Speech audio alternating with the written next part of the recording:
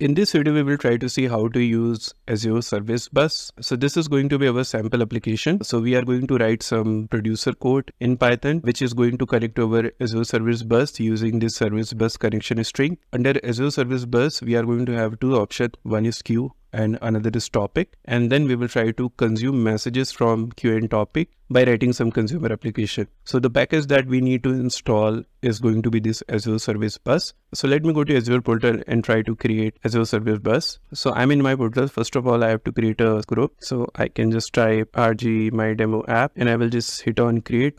This is being created. Now I will try to create a service bus. So you can just service bus over here. I'll just select service bus and then I will just try to create it. I will just select my resource group, and after that, the first thing that you need to pass is namespace name. So I can just pass spbus3306. You can select a location, and after that you can select the pricing tier. Here you can see multiple pricing: basic, standard and premium. One thing I wanted to highlight over here, Azure Service Bus, as you can see, there are multiple pricing options, but if you are going with the basic plan, then you can only create a queue. And if you want to create a topic and subscription, then you have to select at least a standard plan. So in this video, we are only going to focus on queue. So I will select a basic plan over here, right? And I will just try to create it now. My namespace has been created for Service Bus, and you can see in entities, I'm only getting queues. I'm not getting a topic option because I have selected a basic plan. So let me click on queue and let me try to create any queue over here. I can just type my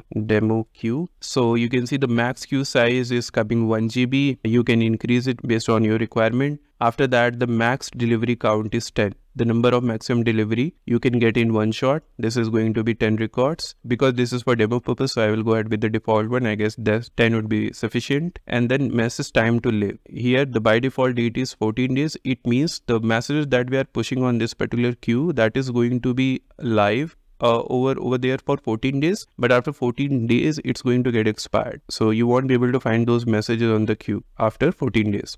And then the log duration. So this log duration, actually you can define it. So by default, this is 1 minute. Whenever any consumer is live and it has subscribed to queue to consume the messages, then it will apply a log, and that log duration is going to be for 1 minute. During that period, if any other consumer is trying to consume a message from the queue, then that particular message is not going to be visible for other consumers. So there could be two scenarios after that. So either a consumer can process that particular message from a queue within 1 minute, or suppose like if there is any error happens, then that particular message is going to be visible on the queue after 1 minute, because the first consumer was not able to consume the message within 1 minute. So this is how actually you can define it. Instead of 1 minute, you can also define it in seconds. You can see over here, like set the amount of time that a message is locked for other receivers. After its lock expires, a message pulled by one receiver becomes available to be pulled by other receivers only and only if the lock expires.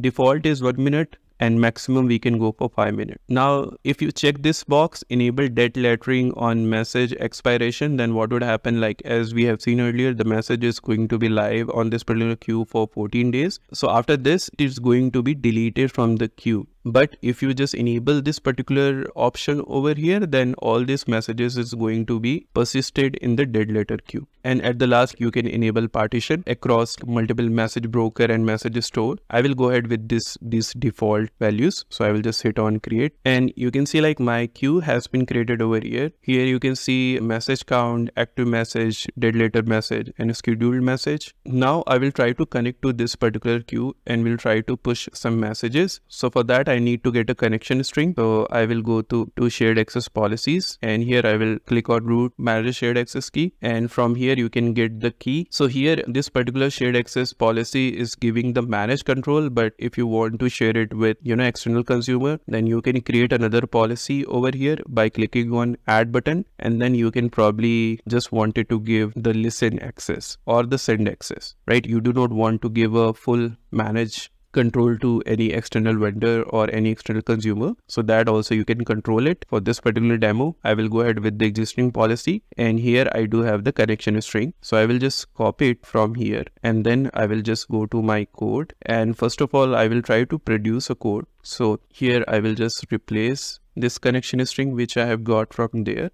So I have given the connection string and I have given the queue name So let me try to push some messages. For that, actually, we have to write a producer code. First of all, actually, we have to install the package.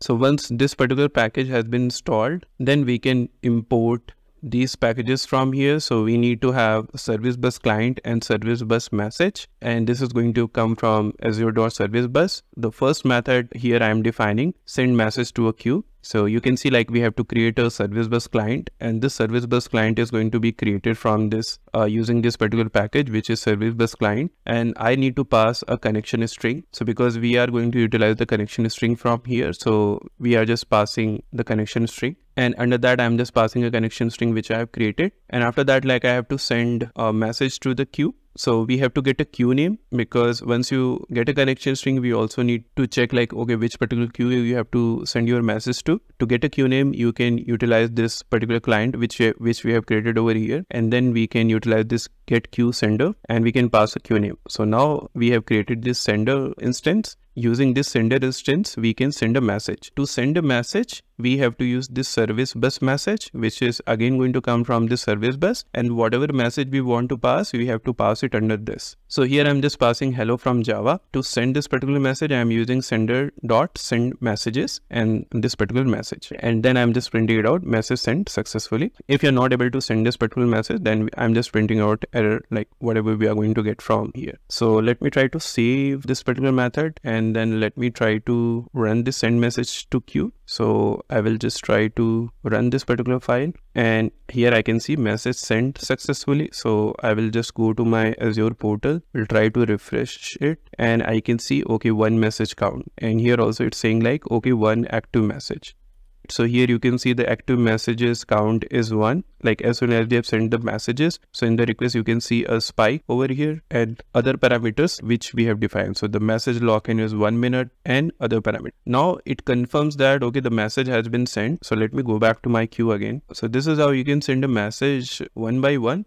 But what if actually you have to send the messages in the batches, right? So for that, the rest of the things are going to be same. Like we have to create a service bus client, then we have to create a sender using a queue name. Additional thing what we need to do is to create this batch message instance, so that we can create it using this sender.create message batch, and then we have to add the messages whatever we are planning to send in this batch. Here I'm going for 10 records because this is our queue configuration. Maximum what we can send is 10 in one go. So I'm looping over and creating similar messages 10 times, and as we know, like if we have to send a message, then we have to send it under service bus message. And then once we have all these messages, I'm just adding it in the batch, and then at the last I'm utilizing this sender.send message to send all these batch messages. So here, instead of sending message one by one, I have created this batch message and then I'm sending it in one go. So let me try to run this particular code now, and you can see it sent a batch of 10 messages. This is what I have printed. It means the code has run successfully. So ideally, if I go to my portal and refresh it again, so I should be able to see 10 additional messages. So the total count is now 11. So you can see the active message count is 11 now. So this is how actually you can send a message to a queue. Now the next part is to consume messages from a queue. So here we have seen, okay, this part we have covered where we have written a producer code and send a message to a queue. Now actually we have to consume the messages from here. So few things that we need to keep in mind. First thing, this queue is only useful if you need to process passage by a single consumer. If you want to process messages by multiple consumers, then the topic is an ideal option and queue is not an ideal option, because what would happen once you produce a message to a queue, and if you do have a multiple consumer, then the first consumer, whoever has got access to this particular queue, he would be able to consume all those messages, and then once the messages is consumed, there won't be nothing on the. So even if you have the consumer 2 which is going to consume the messages from here, he won't be able to see any of the messages on the queue. Let's try to write a simple consumer application first, and then we will go over some specific scenario which I want to cover for the consumers. So I have updated my connection string, and you can see to consumer messages,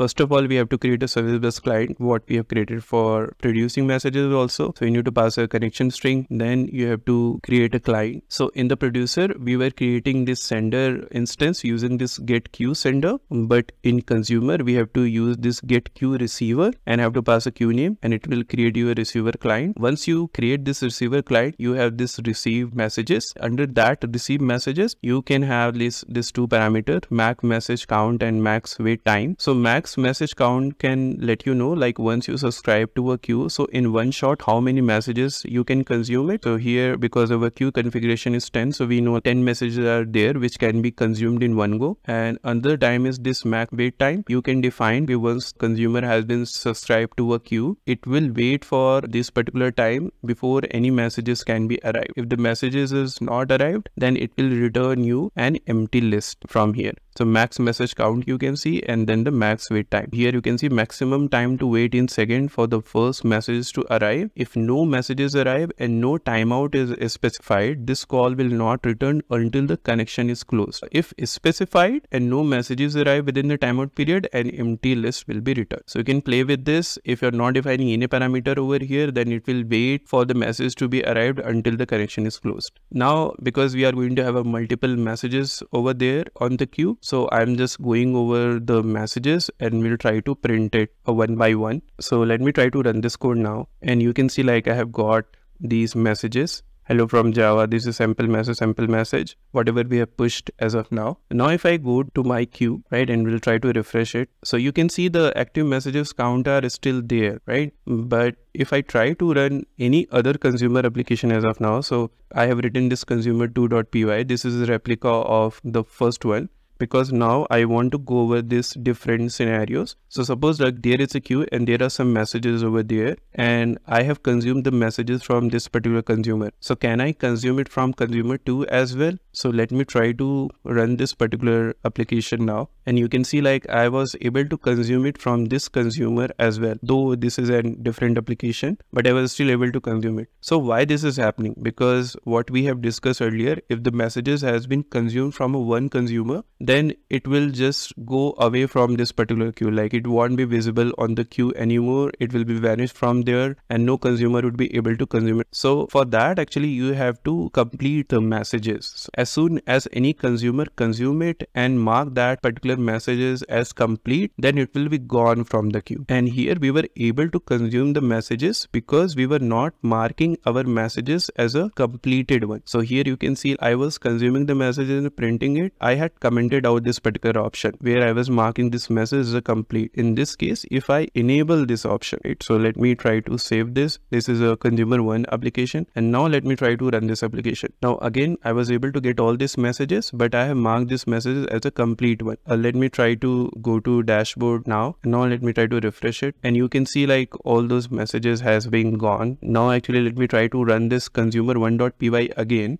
Now I'm not getting all these messages. All this has been marked as a completed, and as soon as any messages is marked as a completed, it will be gone from the queue. So this particular functionality is there in the queue to avoid duplicate processing of the messages. And now you can see all the messages has been gone. First time when I run it, it consumed all the 10 messages only, and one message was still left which was consumed in the second run. Why this is happening? Because we have specifically defined over here max message count is 10. So in one go we can only get like 10 messages. So out of 11, it has marked completed only 10 messages. One message was left which we have covered it in the second go. Now all the messages has been gone from the queue. If I go ahead and try to run this consumer.2.py, it won't be able to find any messages over there. So you can see like when I try to run this consumer2.py, it was not able to get any of the messages. So this is why this particular queue is ideal only for single consumer, because out of two consumer, if one consumer has been subscribed to this particular queue and has started marking those messages as a completed one, then the consumer 2 won't be able to get any messages. And once the consumer 1 started processing messages, then this will apply a lock-in, and that lock-in we know like it's going to be visible for 1 minute. So under 1 minute, the consumer consumer 1 has to process a particular event, or if it is not able to process that event, then only the message is going to be visible on the queue. In our case, what exactly happened? Consumer 1 was able to subscribe to this topic, was able to mark those messages successfully. So when the consumer 2 runs, it was not able to get like any kind of messages. So now you know the answer. If two consumers are trying to read the queue one by one, then only one would be able to process messages. And then what would happen if there are two consumers trying to read the queue concurrently? So instead of getting messages from the queue one by one, what would happen, like, okay, if there are two consumers and they try to subscribe to this particular queue at the same time, this is where the consumer competing patterns comes into picture. So out of two consumers, whoever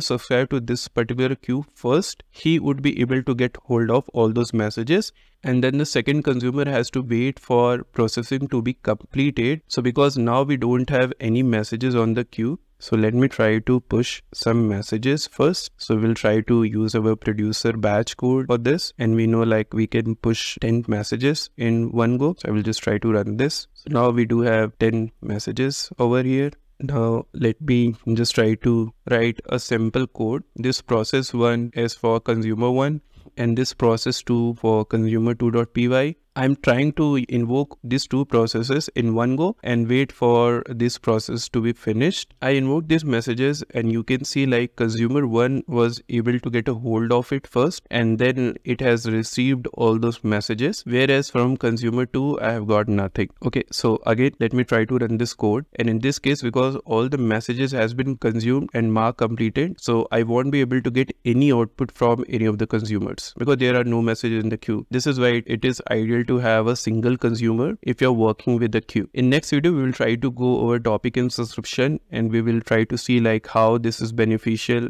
in multiple consumer scenario and how this works differently from this queue. That's all for this video. Thank you for watching.